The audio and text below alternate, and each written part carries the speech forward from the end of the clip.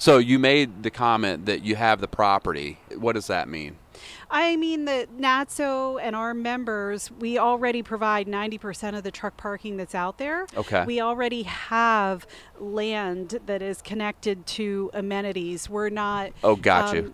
If we can find the right ways to partner, right, then we're just adding to existing facilities. So it makes it faster, it makes it more efficient, it makes it less expensive.